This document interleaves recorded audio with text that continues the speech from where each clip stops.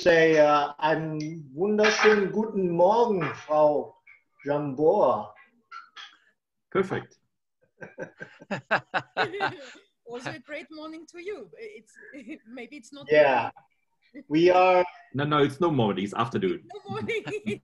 We are 3 o'clock in the afternoon. Okay. And Mark is in Canada. It's 3 a.m. in the morning in Canada. Oh, Good morning. Good morning, yeah, an early morning. Yeah, that's really impressive. 3 o'clock in the morning. Wow.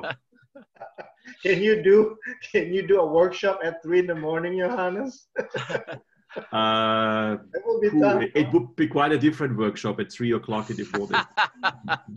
I did one at 5 in the morning with Guatemala before.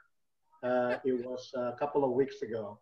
And it was really tough, you know, because you're not up yet, you know, I mean, you're physically up, but your mind is still, you know, elsewhere. Yeah. 3 o'clock is really very tough because it's exactly in the middle of the night. When you're doing it midnight or maybe at 1 o'clock, you stay longer, or when it's 5 o'clock, you stay up earlier. But there you really get stolen your night. That's right. You are a real hero. And Thank you, guys. That's another event, right, Mark? You have another event coming up today, right? So Yeah, another one in Asia, but this one is in the morning, tomorrow morning. So I'm late at night tonight. So I hope I can get my nap in. But it's a lot of... maybe you switch your sleeping time to Asian time, yeah? So anyway. Ivan, you are still connected with Antonio? He retired, actually, yes, but I can contact him. What's going on? No, it's funny because I was invited from an American institution, from MIT and the Connecticut Innovation Center. Mm-hmm. And today there will be a meeting with them again. And Antonio was in the last meeting. Ah, as the representative Antonio, of right? Indonesia. Yeah, Antonio, yeah. Okay. I don't know. I mean, I think he studied his PhD in, first in Canada. So, but then he also did a lot of work with the American university. So I don't know which one though. So he might be connected there somewhere. But he officially retired from Ciputra, actually, last year. Yeah, right after I left. So a few months later, he officially retired. He's still in the board, but he's no longer active as a director because the foundation was disbanded anyway. So yeah. Okay, while we're waiting for some more people, Ava, so please be understandable that Asians are always here, especially Indonesians, are notorious for their late coming. So before they always say, you know, traffic jam was pretty bad, so I was late. Now they're all at home and they're still late. So I said maybe the door was jammed, so they're stuck somewhere. So, but in the meantime, we were just gonna gradually start with our discussion, what we have left off yesterday. So good morning to all the participants. Also good afternoon for those who are joining from Indonesia. Welcome to our second day webinar today. This is going to be the continuation of our discussion from yesterday. And today, again, we have our distinguished sources. We have Mark Q-Sam joining us from Toronto, Canada. And we have Professor Johannes Lindner joining us from Vienna, Austria. And together with him, we have also Eva Jambor, also joining us from Vienna, Austria. And we're not gonna listen to the ministerial message again, so we can save time on that. So, but we're just gonna go straight to the discussion.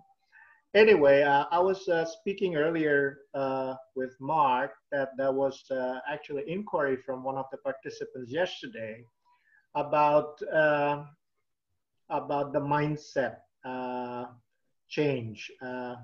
I guess he or she is a teacher or educator, and this person was asking basically, how do we know whether our students, a group of students, have actually transformed or acquired their mindset to become entrepreneurial? Yeah, that would be required for them if they want to be successful as an entrepreneur in the future.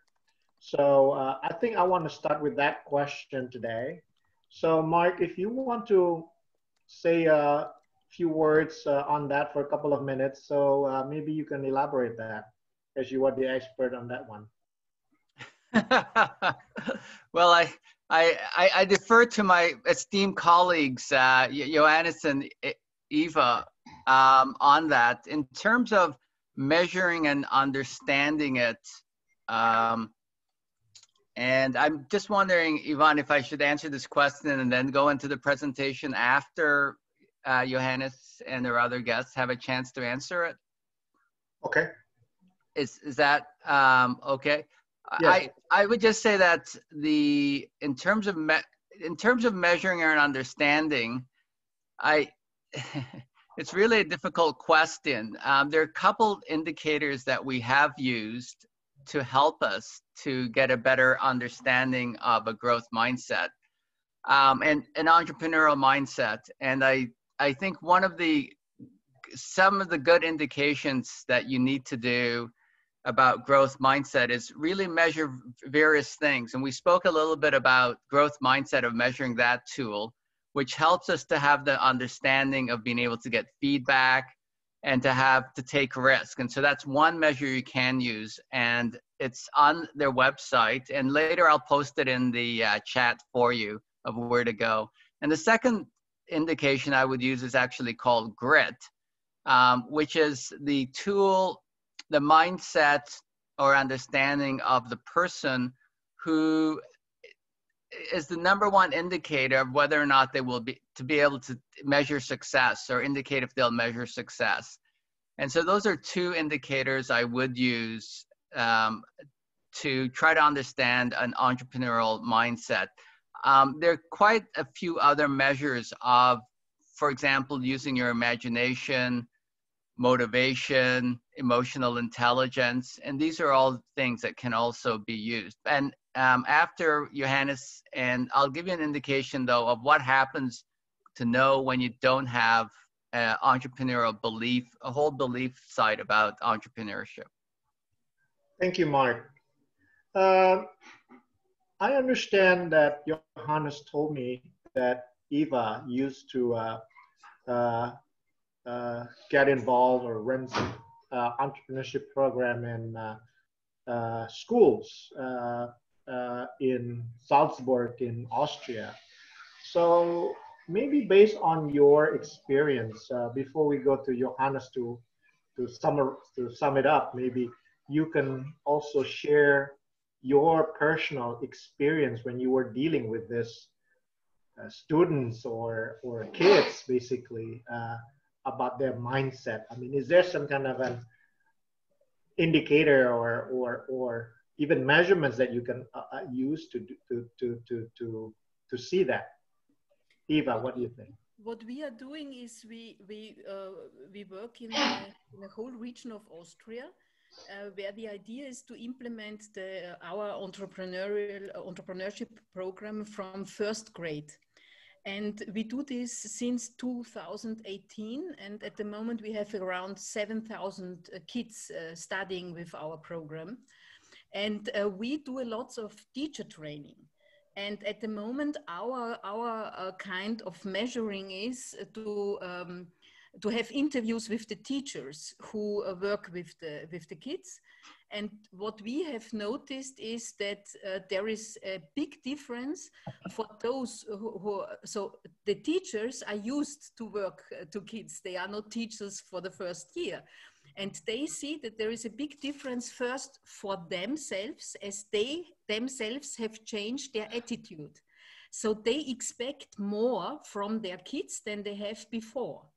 And they said that this makes the big changement in the classroom, that the fact that they have higher expectations and they say, okay, I'm absolutely sure that you can deal with this without me. I just give you some indications how to do that.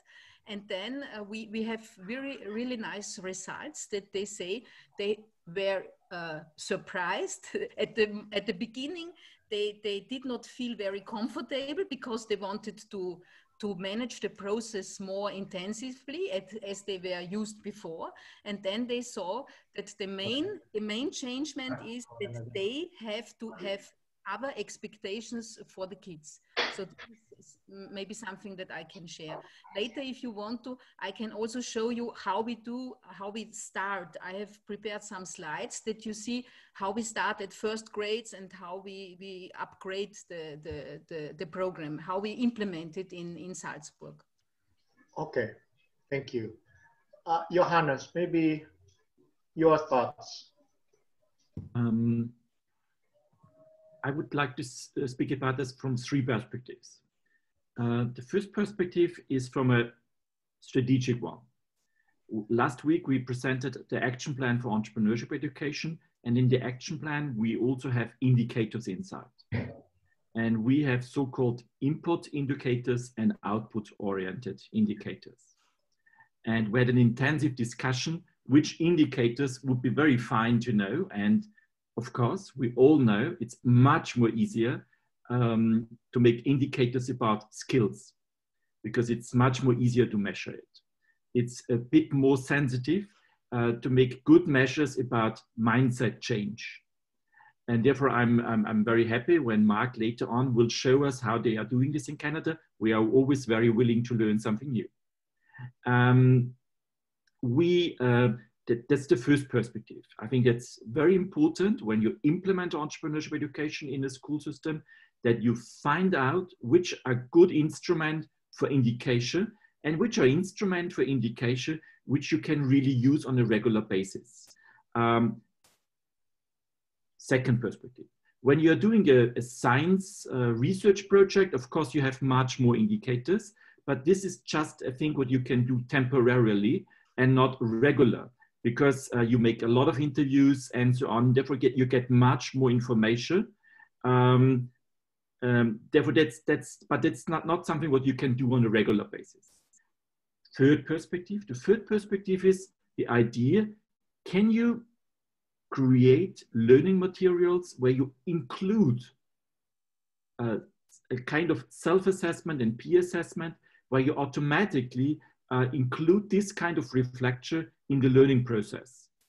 And when Eva later will show how we implemented entrepreneurship education in the primary schools in a whole region, she will also show first, like Joni yesterday asked, how we are doing this, but in the second step, she will also show how some of the indicators are used in a potential-oriented learning approach, where you have reflection inside and where the teacher gets a different way of reflection as an indicator how the mindset has changed from the kids. And it's not an indicator that you get notes. It's an indicator that you have a different way of understanding how your learners have developed. These are three perspectives. And in my opinion, this has a high value when you are able to include this. In primary school, of course, there's a challenge that's very young kids. And therefore, some things are not so easy to ask them. But Eva can show this much more better. When you are working in secondary level, in fact, you can use valid testings. Therefore, we are very open. We are using some of this testing. Eva can also show which kind, maybe Eva, it would be great when you show how in potential in the Be a Yes challenge, we are changing the stages, how we get this kind of information from primary schools to the kids when they are 10 up to 14 and when they are older. When they are older, we have really a valid testing inside.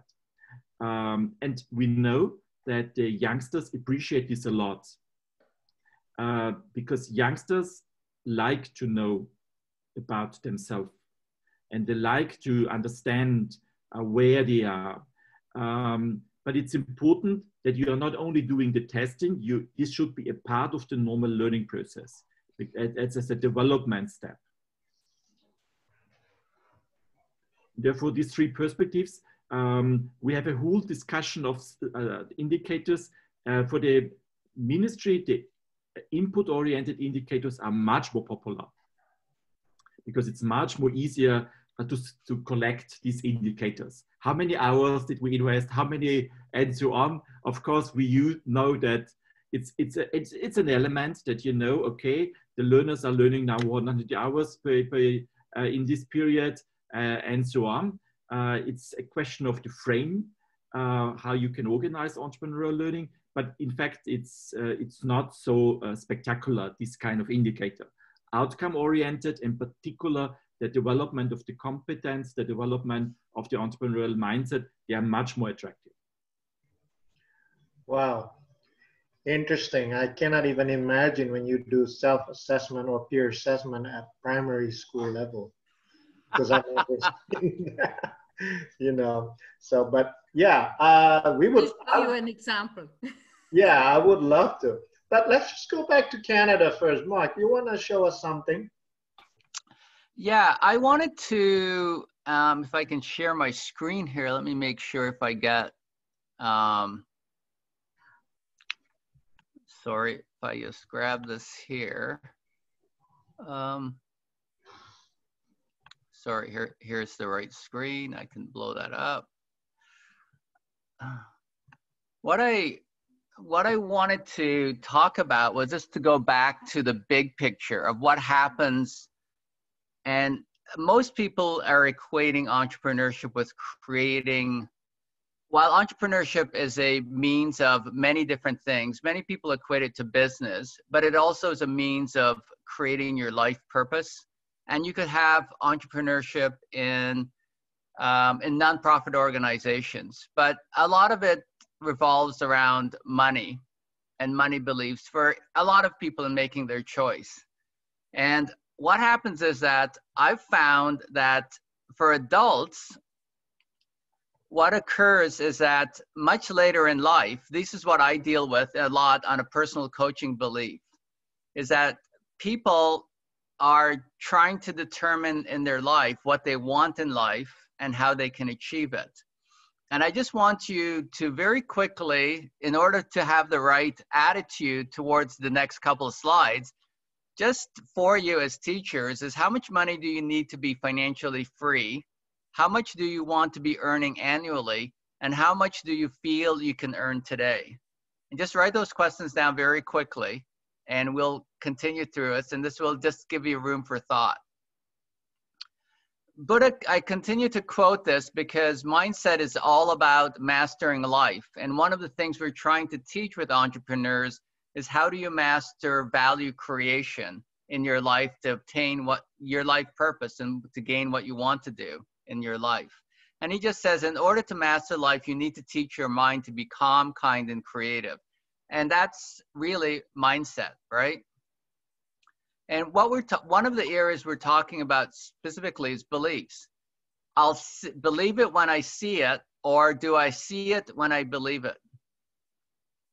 And I'm going to go right back to self-development and the granddaddy of self-development, Napoleon Hill, who wrote a book called Think and Grow Rich. And he says, whatever the mind can conceive and believe, it can achieve. And that's the book, which is a classic for all of self-development here, especially in North America. And it's very interesting that the book was written in 1937, but almost all the book, very few people know, comes from an interview that he had with Andrew Carnegie, who on a dollar-for-dollar basis, if you had to convert it, still was one of the 5 richest people in the entire world. And he wanted his legacy to be not how much money you had, but how do people can accumulate for themselves to create their life that they wanted, and how to alleviate themselves from poverty. And Napoleon Hill asked a question: what is the first move a man makes when he's through with poverty and has become determined he will have riches? And Andrew Carnegie says very profoundly, he says, the man who prepares himself to change from poverty to riches is something like the farmer who wishes to convert the forest into productive field. He first clears away the timber and debris, then he plows the ground and conditions the soil. After that, he plants the seeds. And I'm just going to go, and then he goes on to talk about this. It is precisely the same procedure with the man who makes up his mind to be done with poverty. He must clear his mind of all the negatives and self-imposed limitations. And this is what he calls clearing the forest, right? Removes the negative beliefs and emotions. Then he makes one's self-success conscious. That means he plows the fields and creates empowering belief. He becomes success or abundantly conscious. And then he's in a position to adopt a major definite purpose, i.e., what do you want to do? And begin expressing it in action through a definite plan, i.e., plant the seeds and create value. And so he goes through two things first, which is about beliefs, before he even comes about trying to create your plan of action of what you want to do. And very few people have actually understood that. And if you also have the right mindset, he says, the right success consciousness, he will not want to quit. And that is why success consciousness is important, or the right mindset. This preparation, he quotes in the end, is an absolute essential for the acquisition of riches. And when we're talking about money, we will get back there. And I want you to understand now, though, what actually happens to us and the beliefs we set in life about ourselves, and why once we adapt these beliefs, it becomes very hard later in life to actually go back, find the beliefs in your head and reconvert them. And we hear all of these things is in our childhood, and this is in North America. I don't know what the sayings are maybe in your countries, but I'm sure they're very similar things that are in your countries. One of the first things is, if you're poor, you always say, I can't afford it, right? Or money doesn't grow on trees. And then we then go from there and says, well, time is money, and therefore you have to use your time appropriately. Or you have to work hard for money. And then the rich will get richer and poor will get richer while the poor gets poorer, i.e. you need money to make money. And then money comes and money goes sometimes for people. There's more to life than money. And then money is the root of all evil, which is in some kind of religious context, you always have those.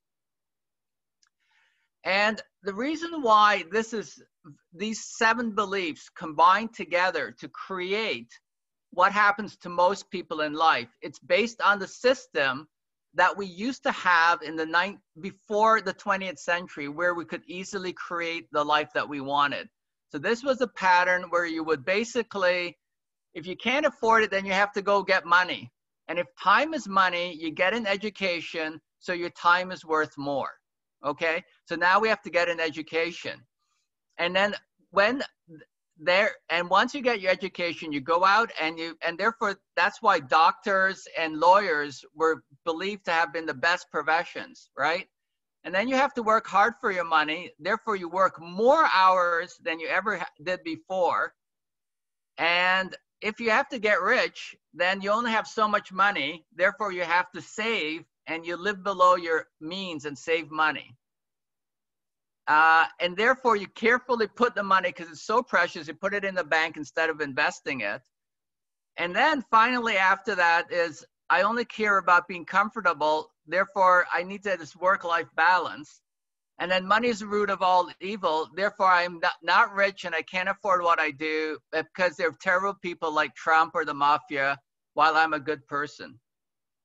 And this is probably about 95% of the population. This is what we've been taught. And this is where we have with the whole school system. And I'm just going to give you an indication of why entrepreneurship is different and why you need entrepreneurship to break out of these beliefs that you have in your head. And the first is really about, the first thing we should be teaching is, I can't afford this. And entrepreneurs teach that, you know, how can I afford this? The universe is abundant. That's an abundant mindset. The second, and probably the most important part about entrepreneurship, the next two is the most important things about entrepreneurship. And that is, time is money, and therefore everything takes time. But, you know, we've seen that, and the Rich Dad, Poor Dad, which is a book which is here and very big in the United States, teach the difference between what happens to rich people and what happens to poor people. And he teaches that rich people spend all their time not making money, but creating assets. And when you're doing that, the assets could be in creating real estate, creating a business, creating a digital product, creating a website, about creation. And this is what the essence of entrepreneurship is. When you create an asset, that assets will continue to make money for you versus you actually having to spend your time making it. And that is one of the critical things that entrepreneurship does. And why do you want to do that? Well, you know, the work ethic is that you have to work hard for your money. But rich or entrepreneurs, hopefully they create a business. When they're not there, their business is actually running for them 24/7. And so you don't have to work hard for your money, in the sense that you've already created the asset. And this is the difference between, the major difference between going to work and going to work and living in that lifestyle, and versus creating the life you want. And as the new generations, coming up through school, they're all deciding their life purpose. That we're ending this thing about having to go to work just to make money. And instead, they're focused on creating the life that they want to live. And with entrepreneurship, they're beginning to understand, if we can put it in their minds, that they can create and use their gifts and talents to create a better world while creating these assets that we actually want to have happen, and creating an asset, which is a business, which will help you. And I just wanted to do one more point to all of this.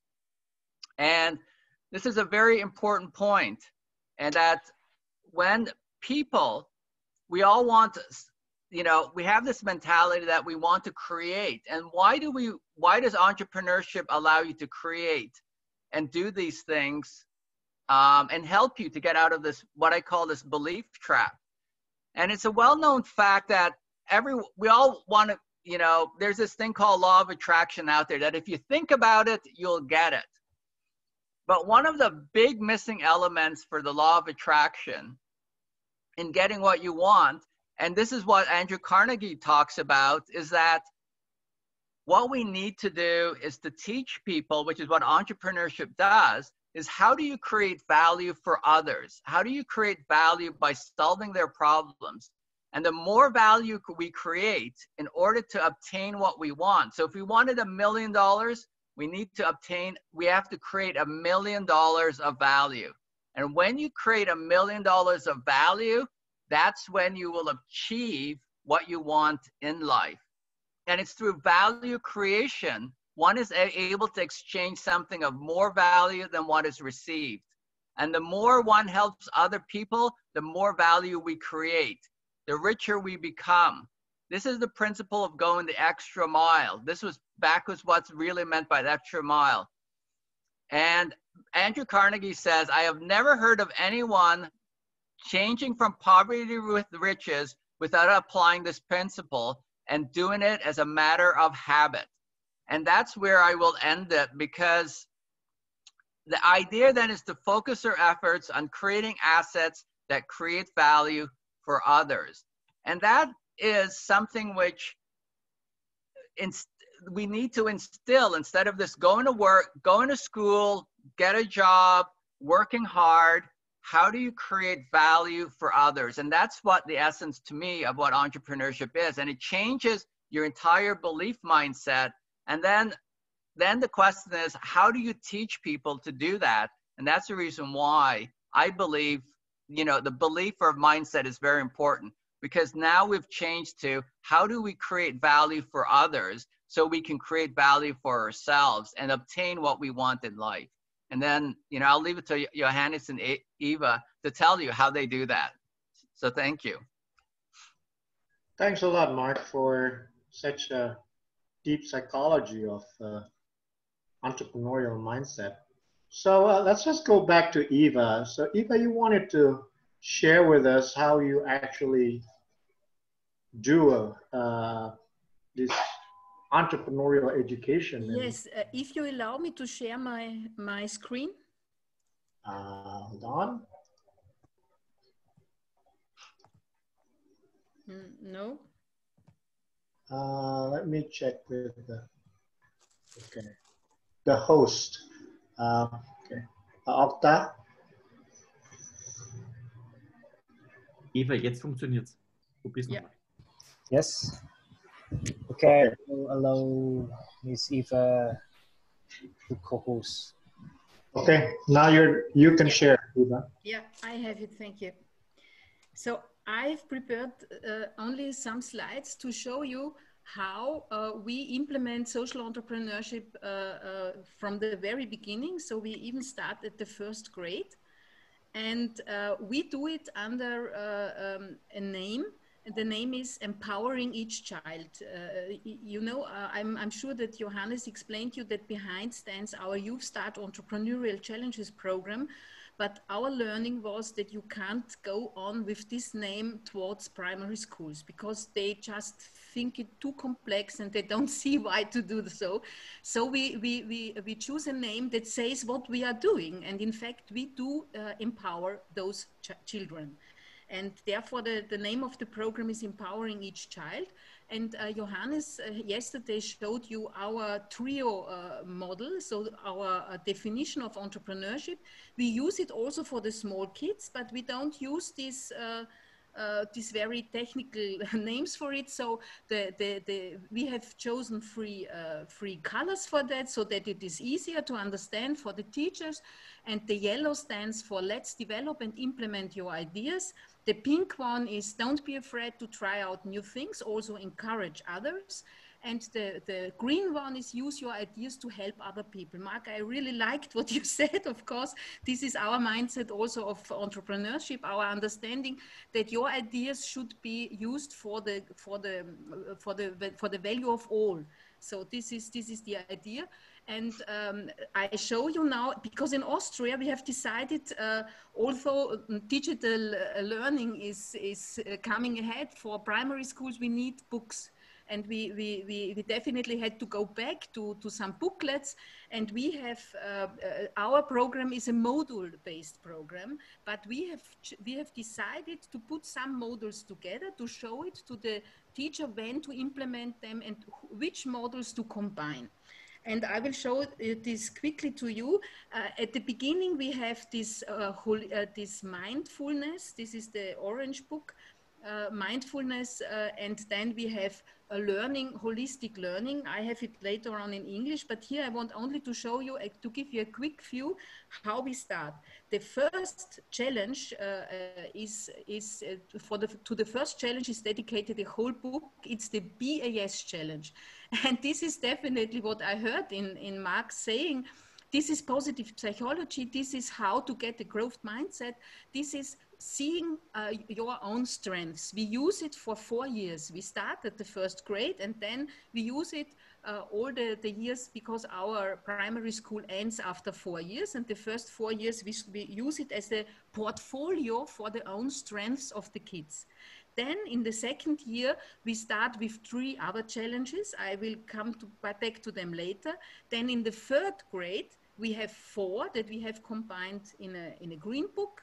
And then in the last year, in the 4th year, we have 5 challenges that we have combined in a yellow book.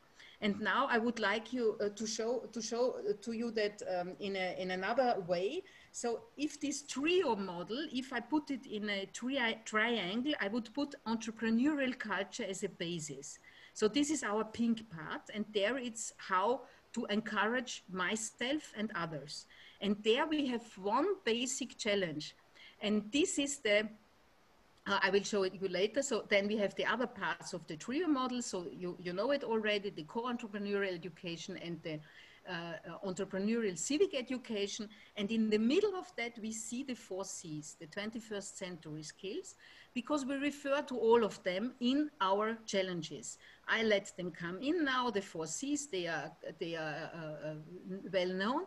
And if I build a building with that, I would say that we need one pillar that is our learning, holistic learning. These are methods that we introduce from the very beginning, that kids learn how they can learn more effectively. And the idea is, the aim is that they get responsible for their own learning process. I repeat that because it's so important. They get responsible for their own learning process. It's not to wait for a mark. It's to have my own aims and to follow them, to reach my goals. Yeah. So this is with these methods, and we think it's so important that we do that in a mindful way, that we have a special pillow which is for mindfulness. And now comes the most important challenge. We start with it, and it's not by chance that it's from the pink field. So it's personal development. PAS, this is positive psychology.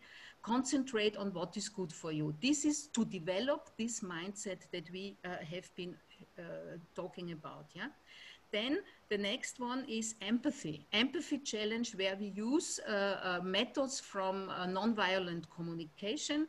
And then, so this should be for the 2nd grade. And then we recommend 2 challenges. The one is a very typical entrepreneurial on get your ideas moving forward. Of course, a classics, the idea challenge, together with the trash value challenge, recycling adds value. So this would be the next step, but definitely we have to start with the PAS, because if not, we won't get this mindset. Although we have in all our challenges exercises that help kids to develop this growth mindset. So the next challenge is we recommend storytelling. So this is all about, not important. You can imagine how we do storytelling for 1st graders, 2nd graders, 3rd graders. Then we have a very a financial challenge, my personal, where we help them to develop a feeling, becoming aware of price and value. We put this together with the perspectives challenge that you find down, tracking 20 euros, which is about the economic circle. So we go deeper inside also economic understanding and finding my role in this economic surrounding. And then we come to a design thinking challenge, solving problems together. The idea, the center of this challenge are the SDGs, and to find hands-on solutions for 8-9-year-old kids, so they get familiar with the SDGs and they find solutions in a design thinking process. And then we have the last year for our primary schools. It's the 4th grade. There we have the next idea challenge that is absolutely upgrading the first one. And this is, we have heard it in your speech, Mark, we create value. How can we do that? How can we be in the same way sustainable and do something for others?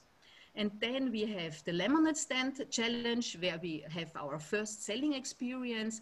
And then 2 very important challenges in the green field, where it's about social engagement. We have debating.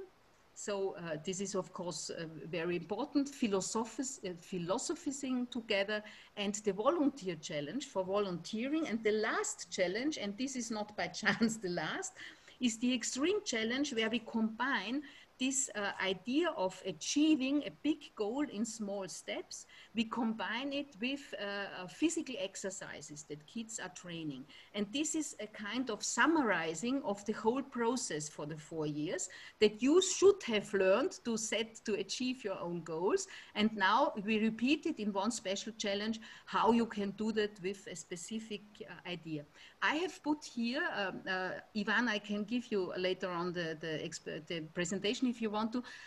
The gray ones are not translated yet into English. All the rest exists also in English, but the gray ones are very recent, developed in Austria, and we had not the time to translate them in English. And here I show you how I do this in Salzburg. Because in the whole region of Salzburg, we got the chance from the Salzburg government that we can implement our program.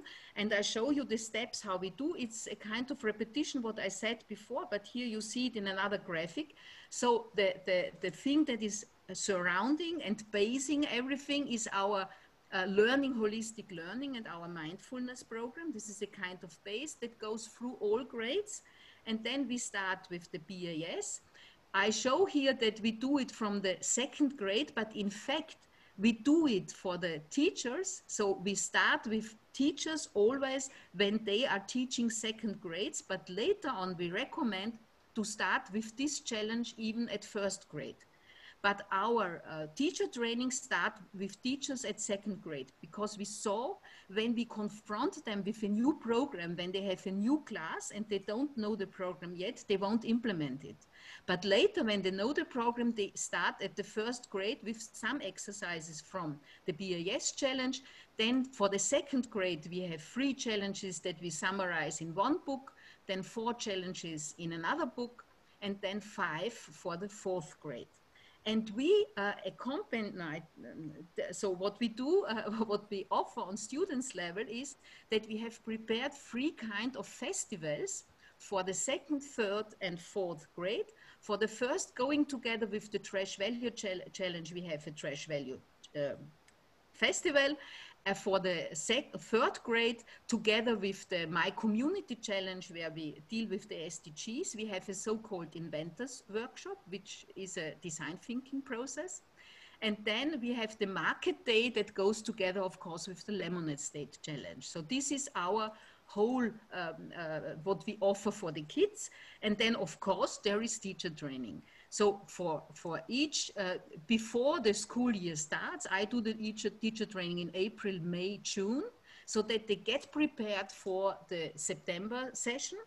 And normally they don't want to go to seminars very often. I do it in a very complex version. So I offer 2 seminars for the start. And then I offer only one afternoon.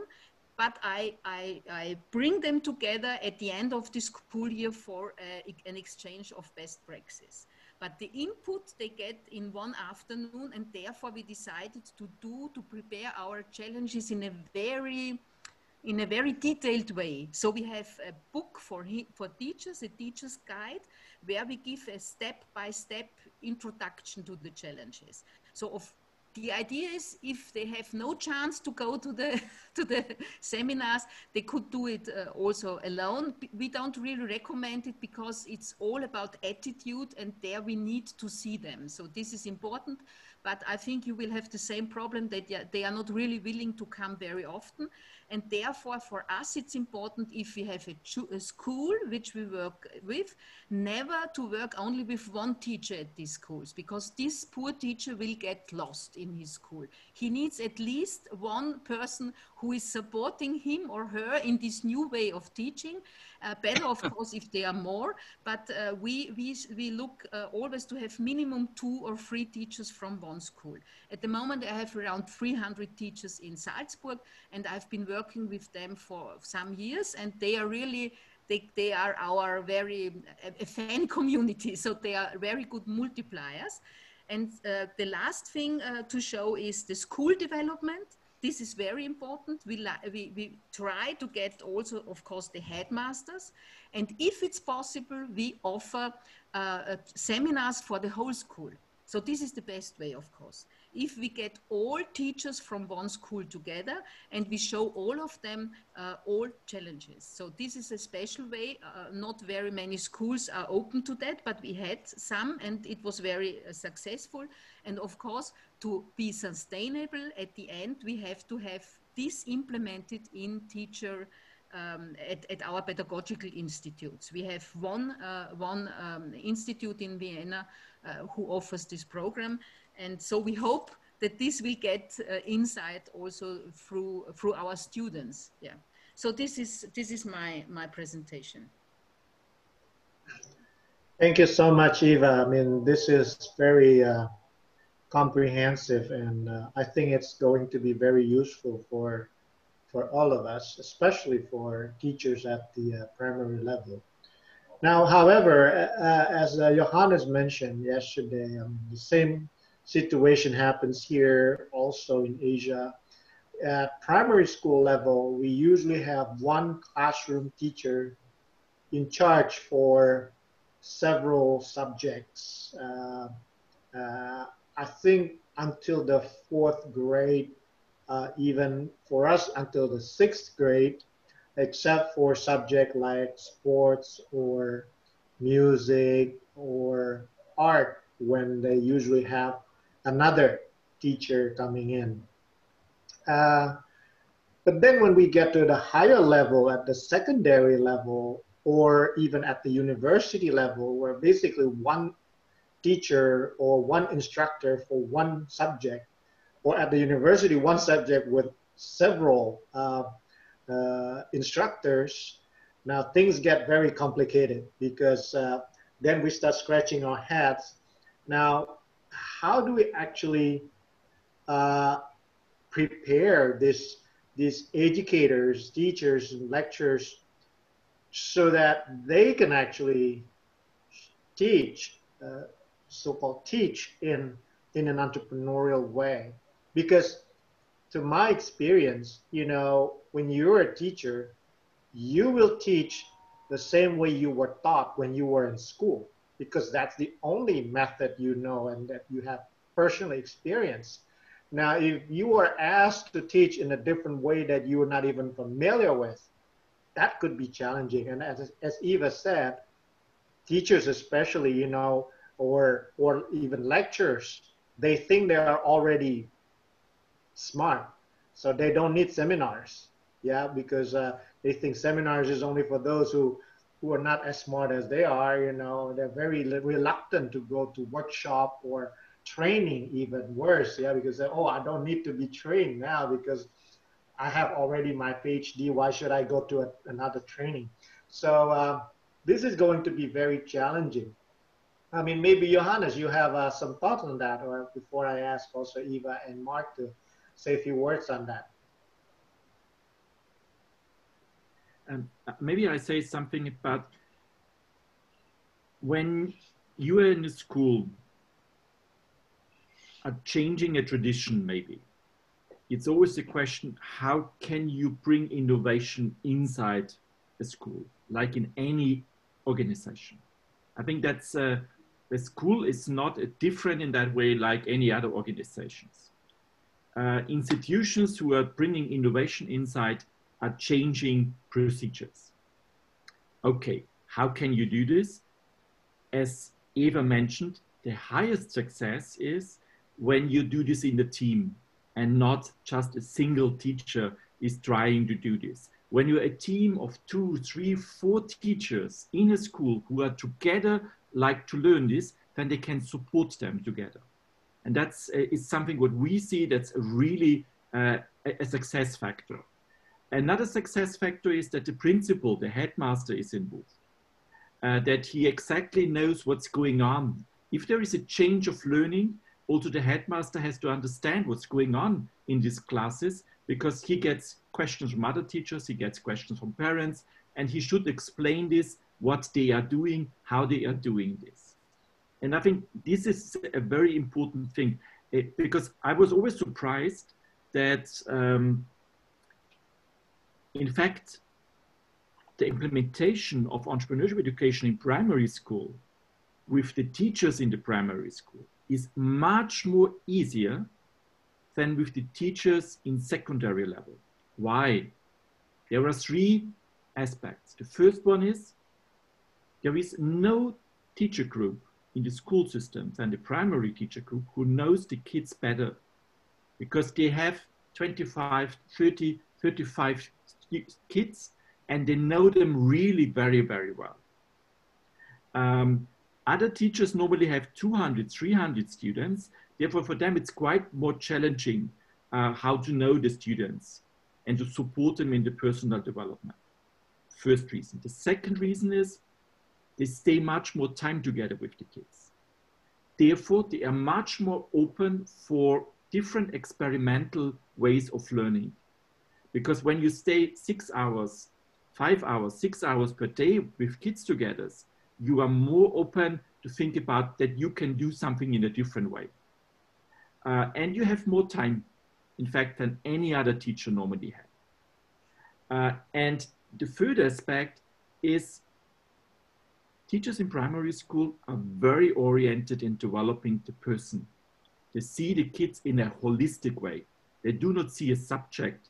They see it, I'm learning together with them, all the subjects, but they see that they want to develop the whole person. And of course, they like to develop skills, but they always also like to develop the person. And this is a really very, very special thing. I was very, very impressed when I got in touch with primary education teachers. Tony, as you asked yesterday, I think, and there is a fourth element which is particularly important. You need to find the right language. That was one of the reasons that we changed the name, and we are using only the subtitle Entrepreneurship Education. The head title is Empower Each Child. Eva and Ingrid are our multipliers there, and both of them have know the language for primary education teachers. And it's important that you know the language, because otherwise the teacher needs to translate this. And this is not a good idea. It's much more easier when you have someone who knows exactly the ways how are they using the words and with the kids and using this in the same way. And therefore, I think it's these are four aspects which are very special in primary education. Eva, I hope I did not forget anything important.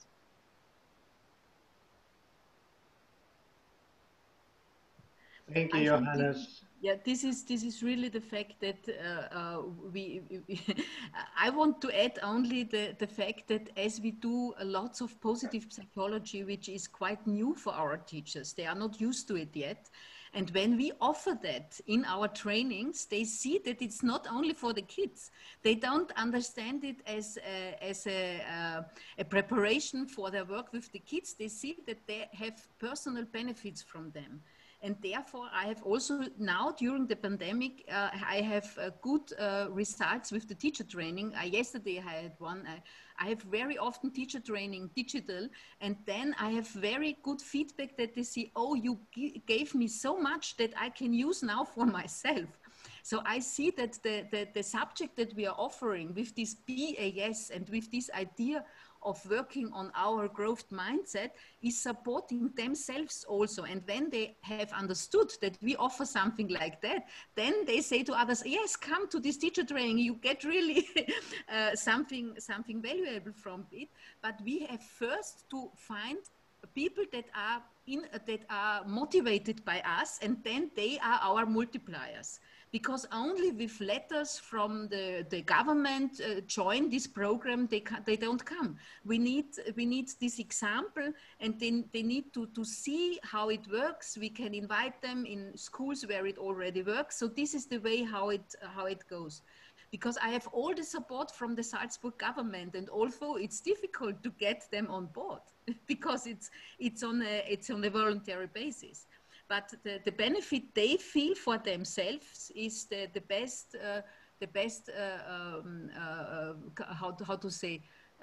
advertisement for our program. Yeah. Okay. Thank you, Eva. I mean, I think for primary school, if the school principal says to all the teachers, I want this to be done, I think it can be pretty much done. But at the secondary level, at the university, if the president of the university says something, it's like, the lecturer said, well, I don't care. I will not do it. So, I think when you try to teach entrepreneurship at secondary or university level, then you're choosing actually the more difficult pathway to do it rather than when you do it at the primary level, I suppose. But maybe, Johannes, what would you suggest, how we, what kind of approach we should use, for a higher education level? In higher education level, you mean university or secondary level schools? Both, I would say. Both. I think in university and secondary level, I think maybe I like to add one thing for primary, then I answered this question. I think there are two aspects when you implement something.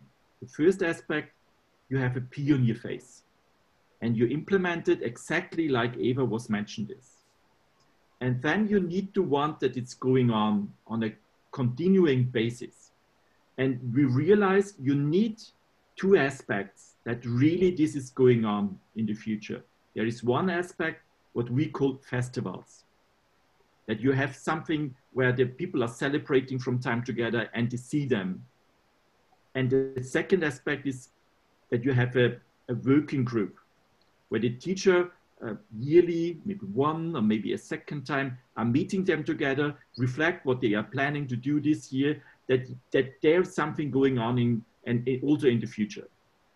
Otherwise, they have a phase where they are enthusiastic. Some of them are going on with that, and some of them are losing later on some aspects. Okay, going to the secondary level. On secondary level, we had different approaches how we started with entrepreneurship education. Because the system in these schools are so diverse. We started in a school type where we have a very homogeneous syllabus. And in this school type, we selected some subjects because in the school, you have 12 or 13 subjects per year. And it would be quite challenging that you are working with all of the teachers together. Otherwise, it's really for the implementation in a whole country, very difficult when you have to work with so many teachers together. Therefore, we selected, okay, we have on the one hand, teachers who are teaching business-oriented subjects. On the other hand, we have language-oriented subjects. And we saw these two types of teachers are very fine to cooperate because they have a larger number of hours and they are working over a longer period together with the students. It's not a subject which is just for 1 or 2 years. We have a third kind of subject where we saw that it's very attractive to cooperate with them. These are design, painting, handcraft oriented teachers. Because for prototyping and so on, this is a very attractive group of teachers. And we try that in a pioneer phase, a team of 2-3 teachers from these different subjects are the pioneer group, where they are starting to implement entrepreneurship education in their subjects together. And not as a single teacher, because we see that the single fighter, it's a phenomenon which is a very difficult thing when you want to implement it in the whole school later on. And we realized that this is quite successful when you have a team from the beginning and a team of teachers who are really teaching in common classes. Because then they can share how it's going on, they reflect how the students are going on. And we always have to see these teachers are not working only with this class, they are working in fact with 200 or 300 students. This is a really very large challenge, how they can organize this. Okay, you have a team of teachers and hopefully then you have another team of teachers and so you're increasing the number of teachers. And in the third step, we are offering a school internal training for a larger group of teachers than in the school. But in the beginning, you need some teachers who are pioneers who say, yeah, that this is something fine for our school. And we like that some other teachers in the school also get involved with this virus, that something is going on in this area.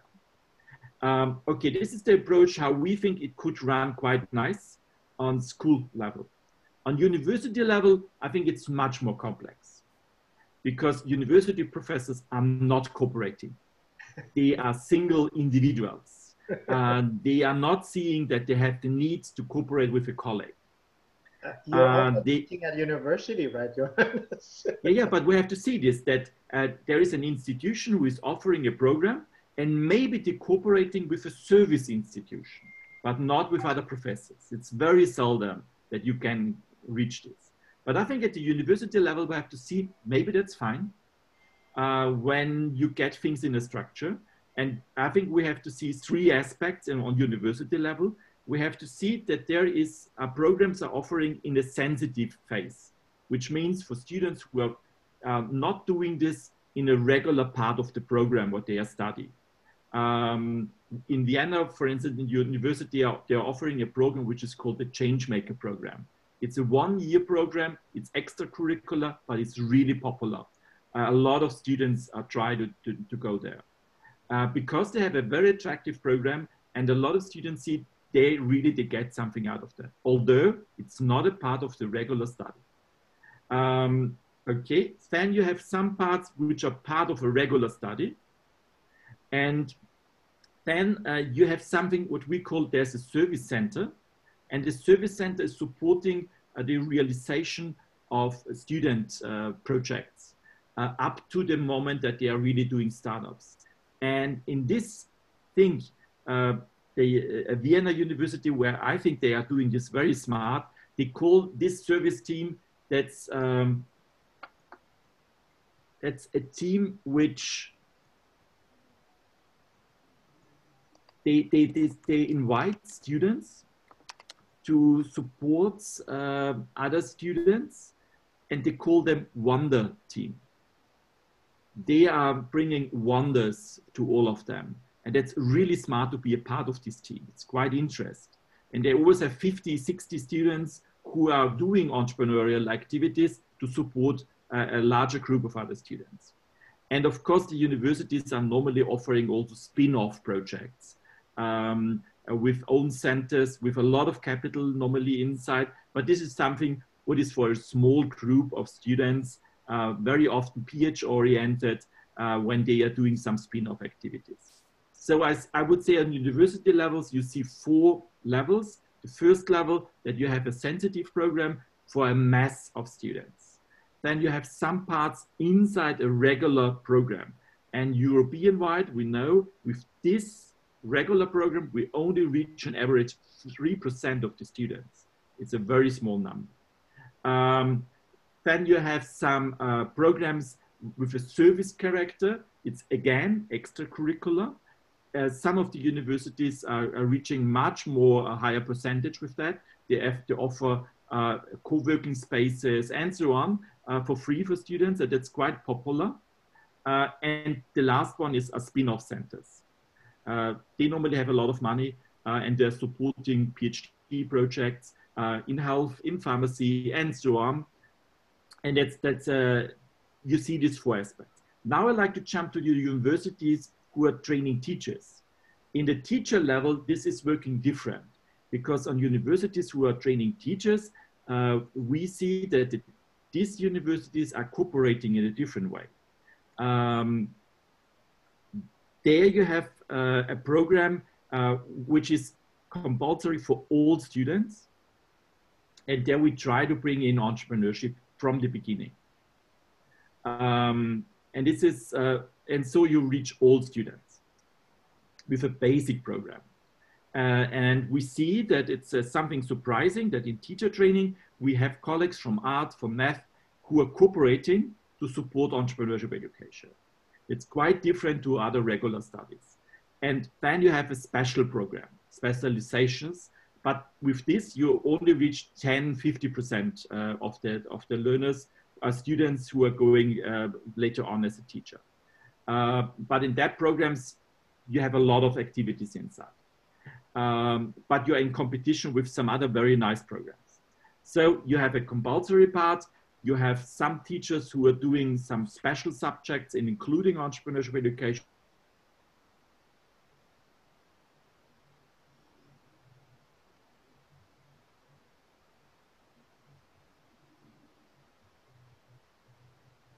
Did I lose Johannes?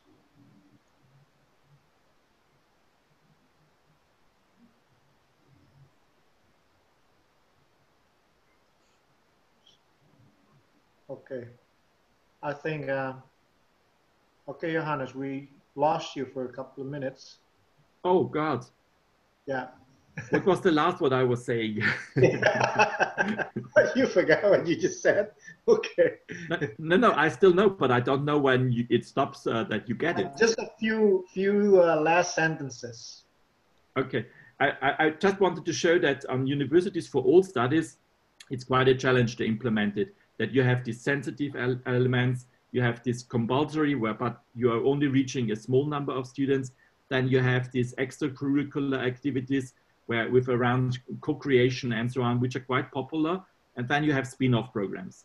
In teacher training programs at university level, I see it's important to have compulsory parts which are very early in the study. And in some universities, we see that they are open for that. Then you have some subject-oriented colleagues who include entrepreneurship education.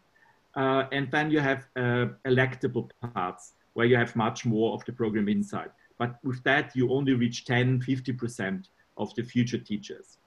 But it's, I think that there is going on a movement, but it's much more slowly in contrast to the school level. The schools are in fact much more innovative in contrast to the universities.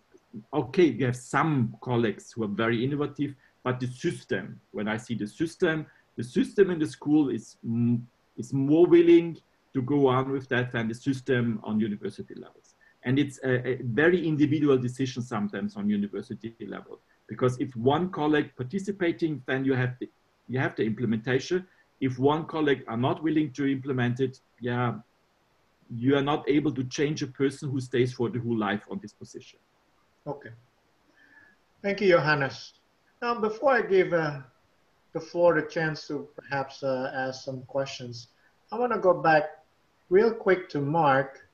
Mark, as a mindset evangelist, as Johannes and Eva indicated, that at primary school level, you have a teacher who has a control over, 2 or 3 dozens of kids, and they spend hours and hours every day teaching them or basically interacting with them, and they know them pretty well. And this is getting less and less until you get to the university level, where basically the professor does not even know all the students unless you are extraordinarily different. Either you're extremely smart or you're extremely stupid. Yeah, so then they will probably know you. So talking again about mindset,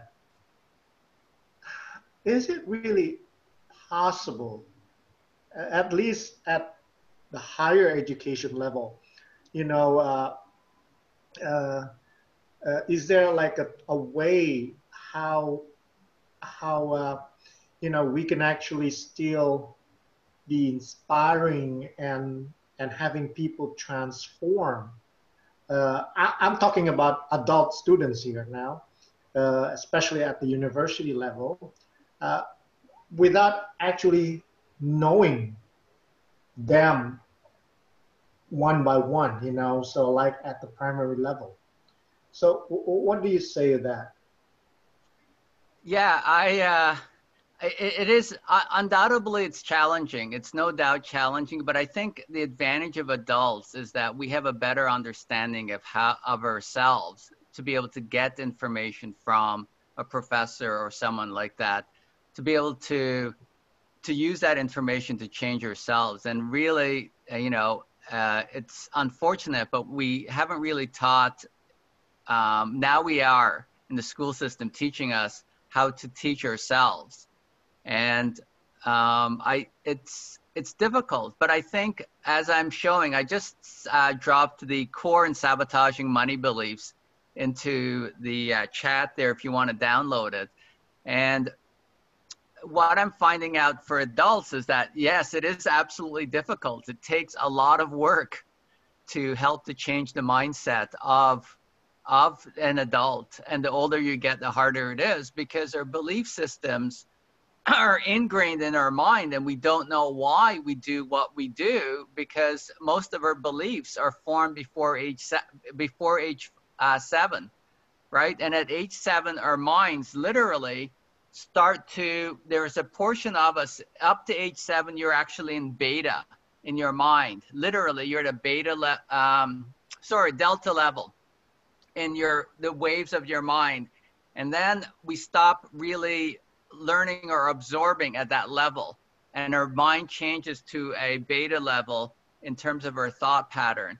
And so it's very difficult to change. And that's the reason why the younger you can get your students in, and I think the Catholic Church once said, you know, if you can get someone before the age of 11 or 12 as a child, you'll have them for life versus changing them. So absolutely, it's a little bit harder, but I think it can be done. There are now new technologies that you can use to understand your mind and how to change them. And in that presentation I sent you, I think most of us here as adults have issues or money beliefs, if you're not abundantly wealthy at the moment, about money. And, you know, I've indicated some ways of how to go about changing people's mindset as adults, and you might find it interesting there for you.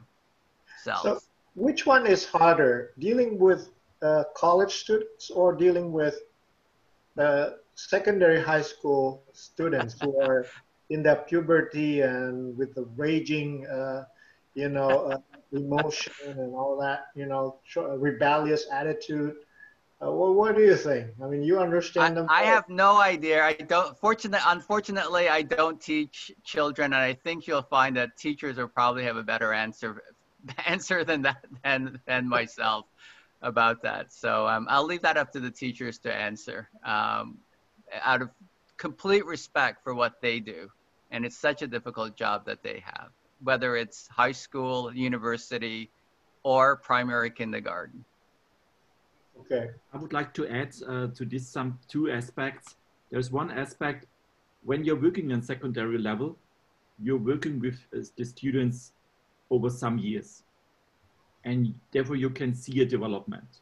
That's something very nice for the teacher, that he can also really see a development. At universities, it's very seldom that you have the chance to work with teachers a bit longer, with students a bit longer. Normally you see them for one semester, maybe a second one, and then that's it.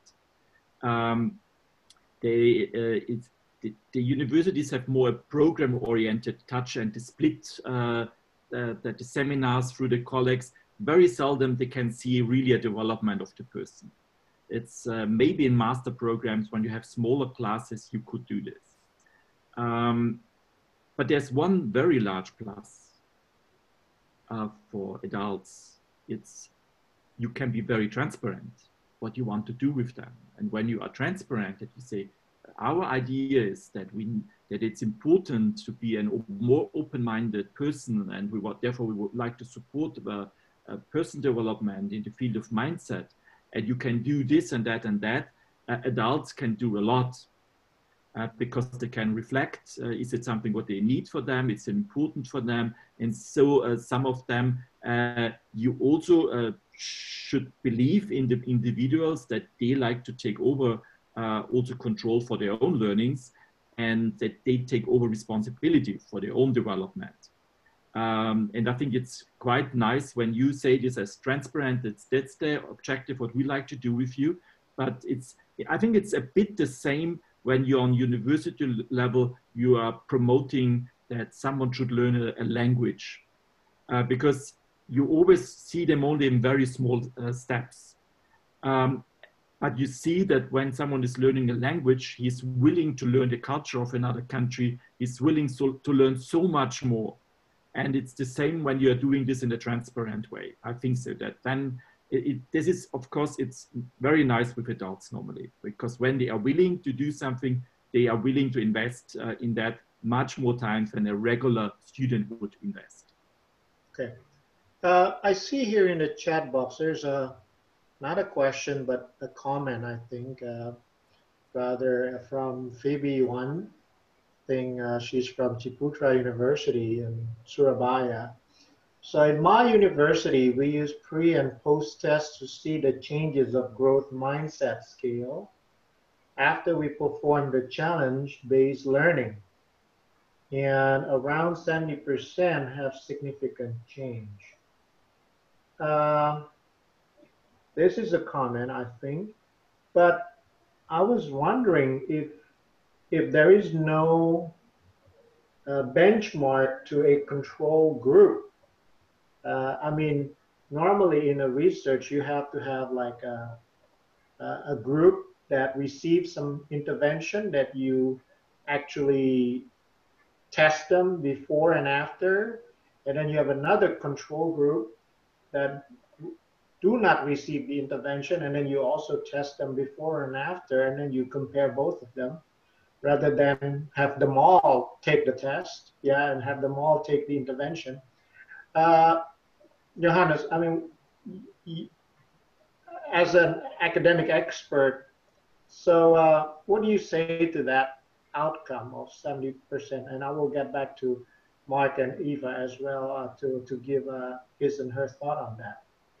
Let's start with you, Johannes. I think it's a bit difficult to answer this question because it's you do not know the starting point from the learners, from the students when they start, how on which level they are, which socialization background do they have. And of course, we need to see that some students who start with an entrepreneurial learning activity, they have a good mindset in the beginning. Therefore, it's important to see this, the university students are a more diverse group normally. Therefore, they have different backgrounds, they have different development steps going through. Therefore, it's difficult to answer this. But I think if you have 50% of the students, in your opinion, where you find out that they have really a development in entrepreneurial mindset, a good development in entrepreneurial mindset, I would say that's a good result. Because 50% means on university level, and when you have a program which is just running one semester, wow, what a change. In one semester, you changed really the mindset. That's a good result. I think you cannot expect that 100% are really getting out a superb outcome. Therefore, I think it's always a question of the perspective. I think if 50% of the students are running very fine, super cool. Of course, it's nice to have a higher percentage. But sometimes it's also a question, not each student fits to each challenge in the same way. For some students, particularly the beginning phase of a challenge is so important that they get really involved. For some students, some other challenges maybe are much more nice and effective for them. And of course, we also see, it's the same in the primary school, but like in university, the person who is learning together with the students or with the youngsters is a key important person. And some of them reflect very well to this person, and some other one, I have really problems to do this with this person. At the university, you have the privilege that we have several different persons who are working together with the adults. Therefore, hopefully there will be someone who are able to support them in a way how they like to be supported. Hopefully this was an answer. Eva, I mean, I'm not sure if you have the experience with more mature students, but maybe you can sort of say based on what you have learned, what you have observed so far in terms of the success rate, so to speak, in transforming their character to be more entrepreneurial. What do you say?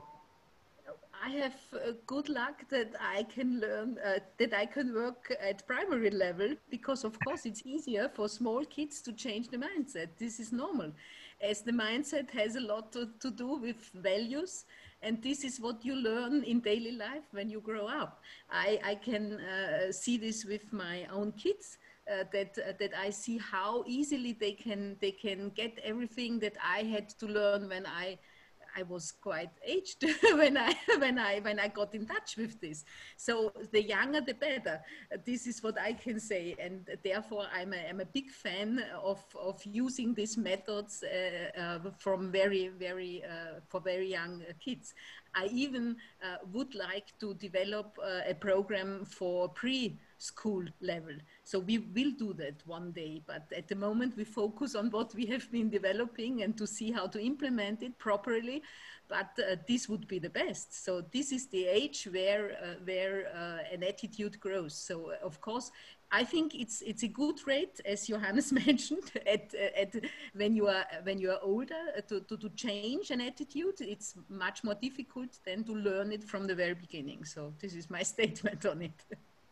I mean, yes, thank you, Eva. I see, for example, I mean, if you're dealing with smaller kids, then you are also talking a lot about, for example, their creativities in solving problems, much more than perhaps business creation when we, you know, deal with university students, yeah, because, you know, the reason why government wants to promote entrepreneurship education is because they want these students to create their own businesses after they graduate from college. But Ivan, you have to start early, because it's not about business creation; it's about entrepreneurial mindset, and and this grows earlier. So of course we do not prepare them exactly for startups, but we prepare them having the mindset to be open.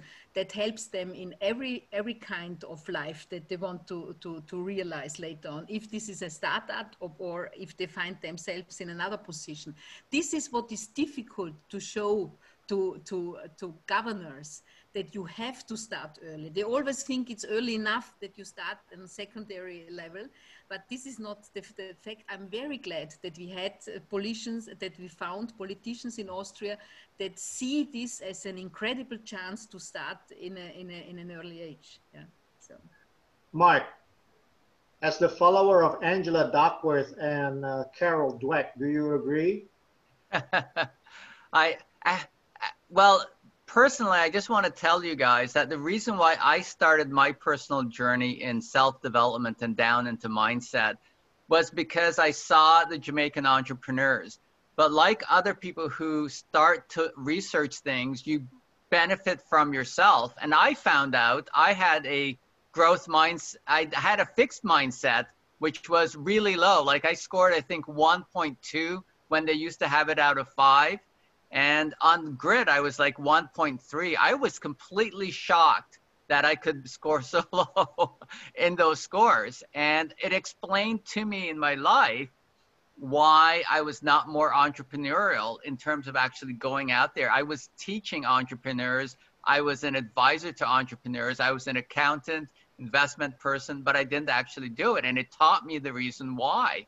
And so it took me, you know, to have 50% do it in one class and to change your mindset for growth, that was astounding to me that you could do it, because it took me a long time.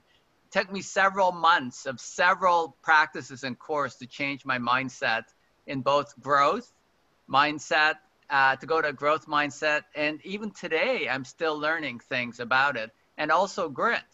And taking course, I took a course just in grit, you know, just to change my mindset. And so it really is. It goes back to it's better when you get them young, because as I said, when you grow older, and it's, you know, it's the reason why I've given you guys to look at your money belief system and how hard it is for you to change, because it's not one thing normally why we have difficulties. It's several beliefs that we've created. And you know, the brain, through neuroplasticity, through positive psychology, we now know the brain continues to grow, but and create patterns. But the issue is that by 20, we've created so many patterns that, and the patterns that we don't even know about that we've created, and those are called beliefs. And then for us to try to change those, sometimes those patterns are hooked with each other. So in money beliefs, you have all these what are called cluster patterns. And then to change one thing is not enough. You have to change all the beliefs around that cluster, which then makes it harder. So the easy thing is, if you get an opportunity to be in Austria, and fortunately for all those kids, when they're young, they get a chance to not to create those. They create the good habits right away, and therefore it's much easier. So that's those are my comments, and thank you for Phoebe for sharing your experience with the actual students. I think 50%. Wow, that is amazing to me that you were able to get those kind of results. You have seen, well, you have actually personally experienced two school systems in Canada and in Jamaica. Mm-hmm. I mean, how big of a difference when you look at the school systems between the two countries? I'm not talking about the level of technology, savviness and things like that, but just from the school system, especially at the primary and secondary level. I mean, are there a big difference? You know, it's pretty funny that 95% of us, whether we're in Canada or around the world, we got bought into the system and we all got trained in the same way. Even though Jamaicans are much poorer than Canadians, and Canadians have a way better education system, it's interestingly enough that because they had to be more innovative probably to survive, they are much more entrepreneurial than Canadians. And Canadians are much more into the, you got to get a job, you know, we got to get the highest value for your time. And they probably are less entrepreneurial than the people who are in Jamaica. The issue with the people in Jamaica is that they have a different issue. A lot of them don't believe that they deserve what they want, not that they don't have this initiative to be creative. And Jamaica, as you may all know, is very popular into music because they have a lot of creativity into it. Like the whole reggae movement came out with Bob Marley and many other of these things from a very small country. But it is they have a different challenge in their mindset. Their mindset, it's about, you know, I don't deserve, or I can't do it, or they think too small because they started in a very small island environment. And so therefore what's big to them is like a couple $1 million. In North America, you know, unless you're not considered rich unless you have billions these days or whatever. And so their challenges are different, I would think, from it. But in terms of pure creativity, I would say that being entrepreneurial, they actually have an advantage because they had to be more, they saw their parents being more creative and entrepreneurial when they were younger. I mean, considering that Jamaica is always participating in the Winter Olympics, where they don't have the snow in Jamaica. That's, for me, that says something, you know, like how entrepreneurial you must be in order to win, you know, Winter Olympics, right? Anyway, but, you know, that opens up actually the next topic for our next, which is the influence of local culture into the entrepreneurship education, because I think the environments, the parents, you know, the surrounding of these children certainly also play a major role in shaping their mindset.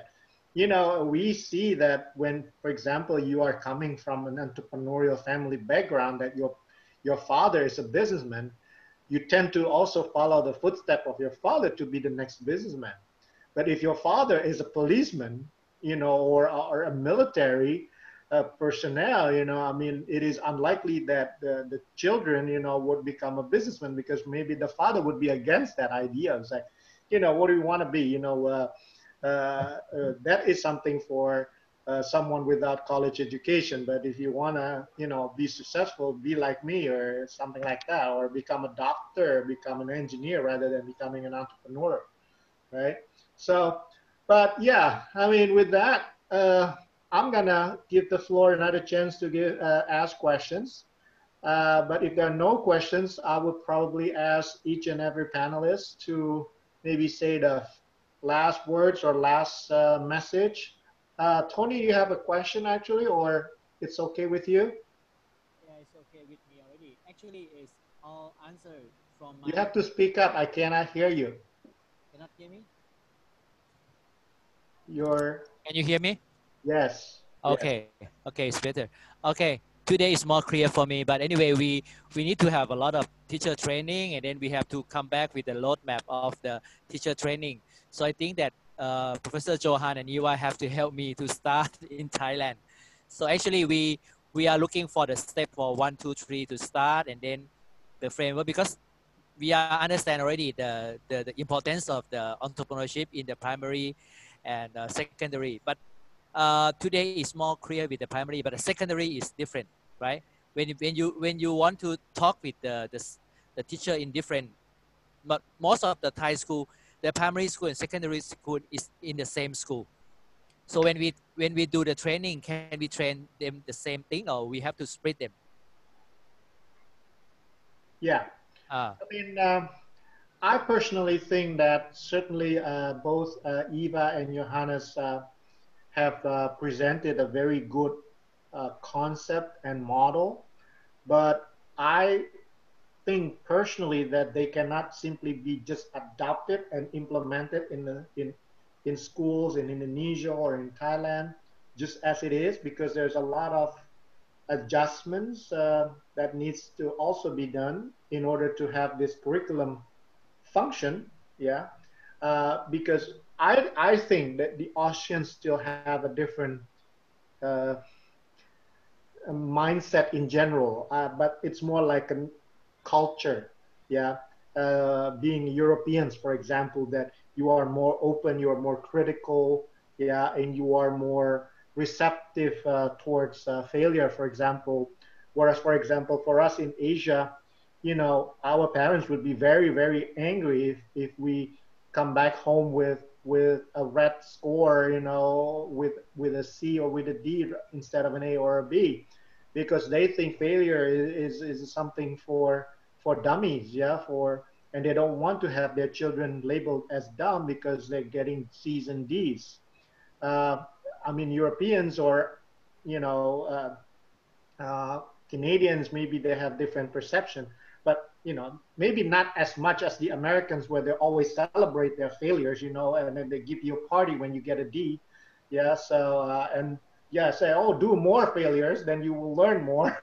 So, but this is something that I think that we have to also start thinking about our next discussion about actually the national culture, our own culture shape the mindset of the whole nation, and then we have to adjust the new curriculum, entrepreneurship-based curriculum, to that culture so that fits. Yeah, because I think even teachers think, you know, I mean, if their students are getting C's or D's, they think, oh, these students they need help. Yeah, so because they're not smart. Yeah, and they will be maybe not successful. But, you know, I mean, that is certainly not true. Yeah. Okay. I mean, if there is no more questions, maybe last words from each and every distinguished panelist.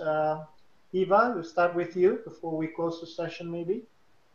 Message or... From me, only success for whatever you choose in your country. And I wish you really that you can make a big change. I think it's worth doing it. So this is from me. Bye. Thank you, Eva. Johannes? I like to say two things as a final thing. The first thing is, I think when you start with entrepreneurship education in a country, it's always good to make a pilot project, because you need to show how things are working in our own country. And of course, you can use experiences from other countries. You can use our materials. You can use our teacher training. But in the pilot, you need to implement it, regionalize it, add some things which are in the tradition of the country. The second perspective, of course, as we discussed yesterday, I think it's important to see we all are living in a tradition, in our own culture. And normally it's not only one culture in a country. You have several cultures, particularly in a country which are that large like Indonesia or Thailand, where you have this very, very long tradition of a culture. And I think we have to see that we are coming out of this culture. As in Austria, we have the Christian religion as our background, in particular the Catholic tradition, which is much more conservative than the Protestant church. And we have to see this. This is in our inside, although sometimes we believe we are very open-minded persons, but we are in this tradition. And we have to know our own traditions when we want to implement experimental learning elements, and particular when we want to support the development of a mindset. I think this is not only a learning approach, it's a learning approach which is inside an ecosystem and inside an environment. And therefore it's important to see how you can make it fit for this environment where you are living in.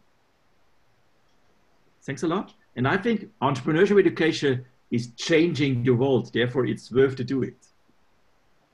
Yes. Thank you, Johannes. Mark, final word. I would have to echo Johannes that first of all, I want to thank all of you for spending the time here with us in an effort to try to make the world a better place. And in so doing, it is amazing that we are trying to inspire others and to help others to become their best selves and to live the life that they want to live. And to me, that is the ultimate amazing benefit of an entrepreneurial mindset in education, is that we give people the tools to enable them to live the life that they want to live. And so I wish you absolutely all the best in doing that for not only the people who you're teaching, but also of yourself. Thank you. Okay, thank you, Mark. So with that, we have come to the end of our two-day workshop on entrepreneurship education, Educamp. So thank you for all your participants and your patience and also your questions, of course, throughout the session. And I also want to thank, of course, the GEN Thailand and GEN Singapore, and not to forget the Pembangunan Jaya University, who is generous enough to help us to be the host of this webinar for 2 days.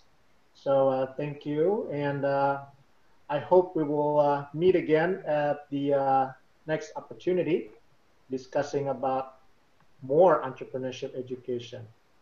Thank you. And perhaps we want to take a picture together.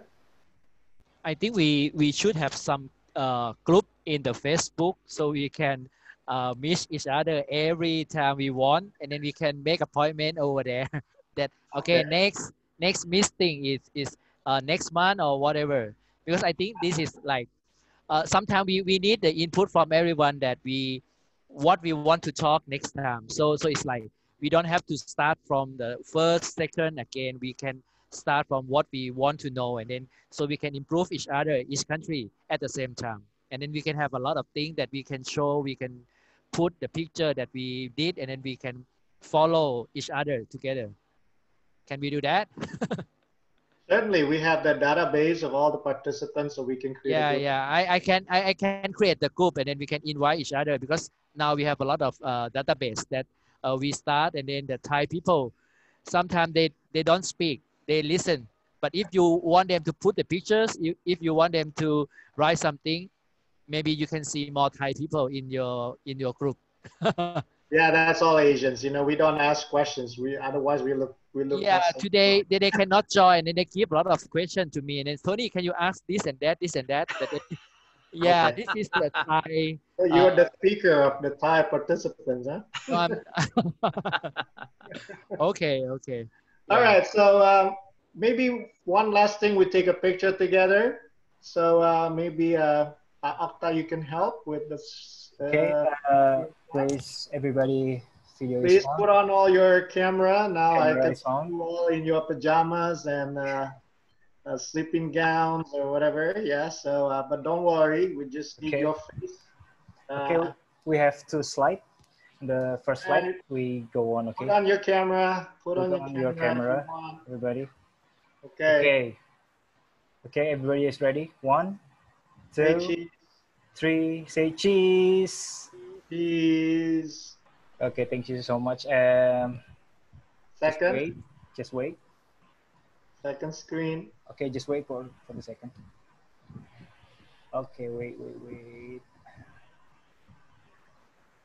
Okay, the second. Okay. 1, 2, 3. Say cheese. Cheese. Okay, thank you so much, everybody.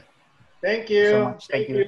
See you next time. Thank you. Thank you so much. Bye-bye. Bye-bye. Bye-bye. Bye-bye. Bye.